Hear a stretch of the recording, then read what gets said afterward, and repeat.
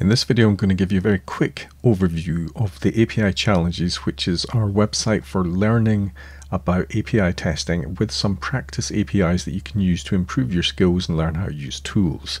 So if you head over to apichallenges.eviltester.com, you will find a learning zone, which has lots of information about how web applications work, how REST APIs work, various tools that you can use, HTTP clients, and lots of other practice sites that you can use to improve your testing, and hints on what to do with those practice sites. Because one of the issues that people have is that when they're faced with an application, a practice application, they often don't know what to do with it. That's one of the reasons why we created the API Challenges in the first place, but we'll come on to that later. So if you wanted to start learning APIs, you've read some of the documentation, what I suggest you do is you start working through the API Simulator. With the API Simulator, there's a list of requests to do in order.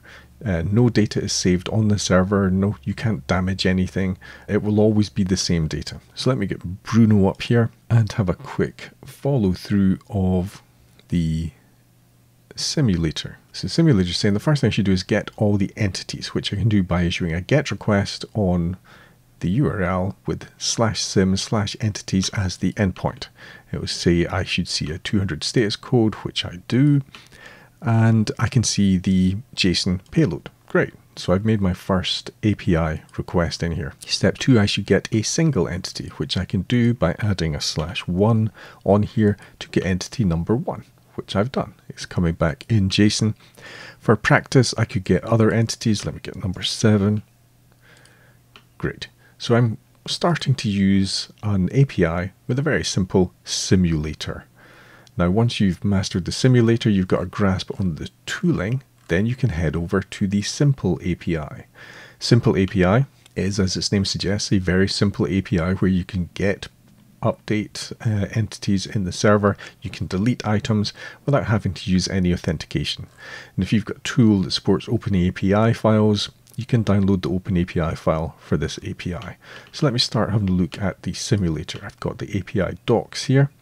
So if I want some extra help, I can look through the docs, see what validation rules are available in the fields. I can see what entity formats we want to do, and I can see the basic endpoints. But I've also downloaded the OpenAPI file into Bruno, so I can start making requests in here. So I'm going to change this to a GET to get all the items, and I can see that there's a whole bunch of items in there. So what I can do is I could actually create a new item. I'll do a post here, and I'll make it a type CD and put that in. Oh, so the value of the ISBN is not unique, so let me change that. So we've got validation here. This is a real API that we're working with. Now, because it's a real API on the server, I can also come up here and look at the data that's in the server. So if I don't want to do everything through the API, I can come in here and I can see there's the CD that we created. It's got ID number 13. So that's good. So we've started using an actual API. Now, the good thing about a simple API is all the data is primitives and values. So there's no open-ended strings. You'll never see anyone's personal information in this application. It is stored on the server. It's multi-user, and the data will refresh. So if you delete all the information, then it will automatically add some more test data in there for you. And if you try and add too many, then it will warn you and say you can't add more than 100 instances in this database, and then you can start deleting them. So it's a very easy API to work with. Now, once you've experimented with the API and you want to learn more about the kind of things you might want to do when you're testing, that's why we created the API Challenges. So with the API Challenges, there's a set of actual do this, solve this challenge, do this thing. And if you read the solution for that challenge, you'll see why it's important to issue GET requests here, why it's important to use the head verb on endpoints. So to start with a API challenge, the first thing we have to do, we could download the OpenAPI file, import that into our API client, then we can start working with this, or you can just go through and follow the instructions. They're very easy to understand. We do have API documentation for all the endpoints, and again, that's very easy to understand. The API has a slightly different format than the simple API in order to give you more experience with different types of APIs. So the first thing I would do with the API challenges is I would try and create a challenger session. So to do that, I issue a post request on the /challenger endpoint, and that's all explained in the documentation here, and it's actually the first challenge that we have to do.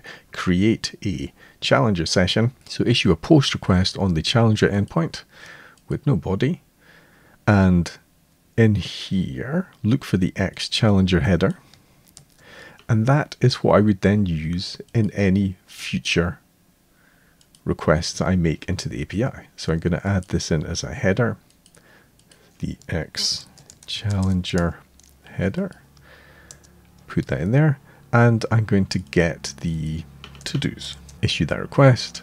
I can see a list of to-dos, but more than that, we've now tracked the completed challenges in the server. So if I put my challenger ID into the front end here, it's saying that I've completed 4 challenges. There's 59 challenges to complete, and you can see that I've created my challenger. I've got the to-dos endpoint. I could try and get to do. That's a nice easy one. That should be invalid because all the endpoints are plural. So it's telling me there's a 404. But also if I refresh the screen here, I can see that that challenge has been completed. Now, in order to save my progress in these challenges, what I would do is save the progress to local storage.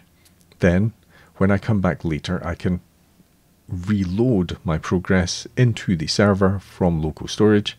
And I can also save my to-dos if I want a copy of the database, so that if I've created 50 to-dos that I want to keep working with, I can save them into my local storage and load them back into the system later on when I visit. So with the API challenges, we have got an API simulator to help you get started with your tools and learn things. Simple API if you want to explore APIs without authentication, where you can create and delete entities without bothering about authentication. And then when you start getting serious and you want to practice, the API challenges has a list of challenges for you to work through that you can track your progress. And if you want to learn about how REST APIs work, or find more practice sites or more tutorials, then look at the learning zone. And we're going to be expanding the content in here over time. So make sure you go off and visit apichallenges.eviltester.com and learn how to use and practice API testing, and in general just improve your testing skills.